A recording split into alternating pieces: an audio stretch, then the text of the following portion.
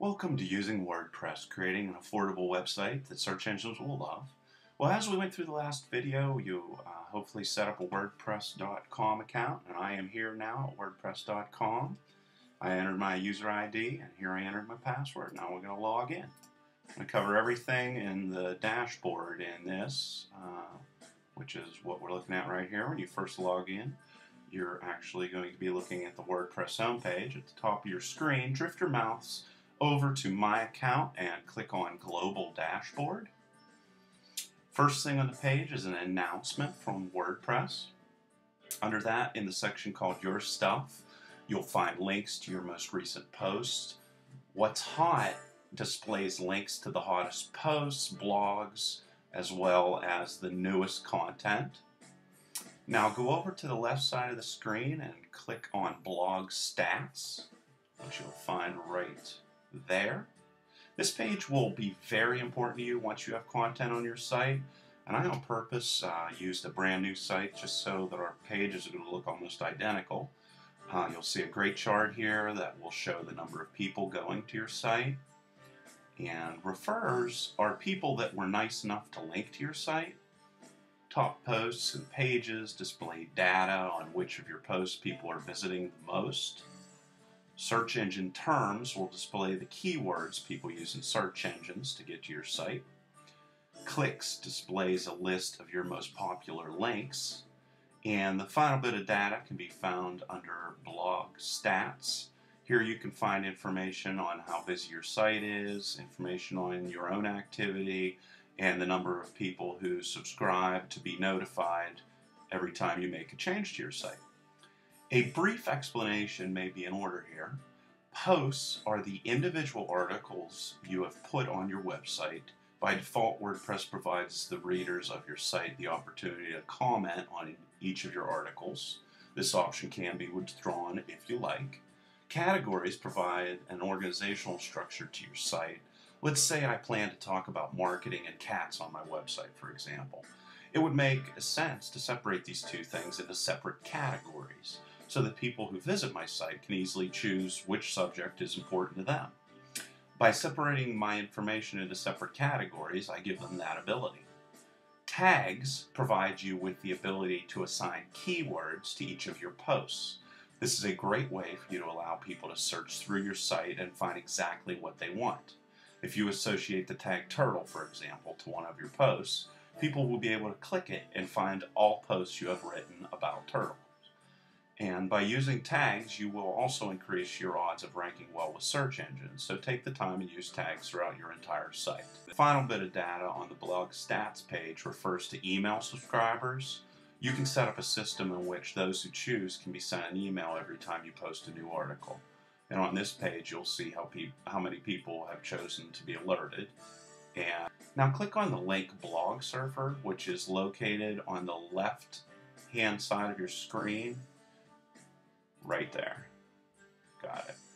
And here you'll be able to search and track blogs that are of interest to you. And click on the link in the left titled My Comments. This page will show you all the comments you have made on other people's WordPress blogs. And if you click on Read-O-Matic, you'll be taken to a page that displays the top news posts made currently by the WordPress community. Tag Surfer provides you with an ability to see posts that others write about in regards to the same topics that you do. You find Tag Surfer also on the left.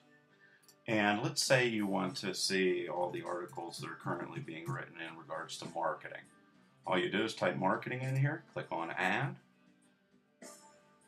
and you'll see a list here of all the current articles in regards to marketing. And if you decide you don't want to track marketing anymore, just click on this X next to marketing, and it is gone. And now we'll move on to the My Blogs area. And you'll be taken to a page, as you see here, that lists every blog that you have hosted on WordPress. You can use this page to quickly jump to stat pages, set up a system to automatically post your posts to Yahoo updates and or Twitter, and set up a way to post to your blog just by sending an email. And I'll cover these topics in future posts. On the final link under Dashboard, you'll find subscriptions, which you can find right here. By subscribing to a blog, you have chosen to receive an email every time someone makes a change to their blog. You can see here how somebody can do that in regards to your blog. You may have or not have noticed that there are drop-down boxes across the top of your screen. One of those links is called My Account, and you can find that right here. And what we're going to do now is actually look at the profile page, and it has some personal information here. So I'm going to actually jump to a JPEG with that personal information blocked out, as you can see right here. And here you'll find a reference to what is called an API key. This series of letters and numbers is a password of sorts, and we will use that in a later post to set up a spam blocking tool named Kismet. Don't worry about that at this time. Under Personal Options, leave the Visual Editor box unchecked and choose the color palette of your dashboard if you like. Keyboard shortcuts will be of use when your website is getting a large number of comments. Refer back to that when that day comes. Browser connection option provides you with the ability to add a layer of security whenever you log on to WordPress on your dashboard. If you choose to use what is referred to as HTTPS, every time you make an update to your site, these changes will be encrypted or coded or what have you before they're sent. The only negative to using HTTPS is that it will take longer to update your site. And the next two options allow you to change your specified language, as you can see right here, and assign your primary blog, which you will find here. And by primary, we're basically just referring to the blog that you plan on making the most posts to. Also, WordPress comes pre-installed with a great grammar checker, and you can decide here under proofreading what errors you want WordPress to check for. And the information under name and contact info is quite self-explanatory. Make sure you fill in as much information as possible here. And AIM, Yahoo, IM, Jabber, Google Talk are all instant messaging clients. And if you know what they are and you have one and want others to contact you through them, enter that information here. And if you need to change a password, you can actually find that down here at the bottom of the page. Just enter in a new password and of course hit Update Profile. And the final two options available to you on the profile page are the My Gravatar and My Location. A gravatar is simply an image that you want to represent you in your posts, and you can set up a system in which this image will represent you not only on your blog but also other social networking sites, and I'll describe gravatars in a later video.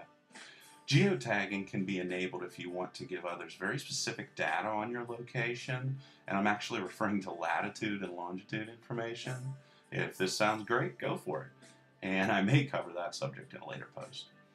And there are three final links provided under the My Account page found in the upper left-hand corner of your browser window. I'm actually going to switch back to the actual thing. And this is what I'm referring to when I mean My Account section.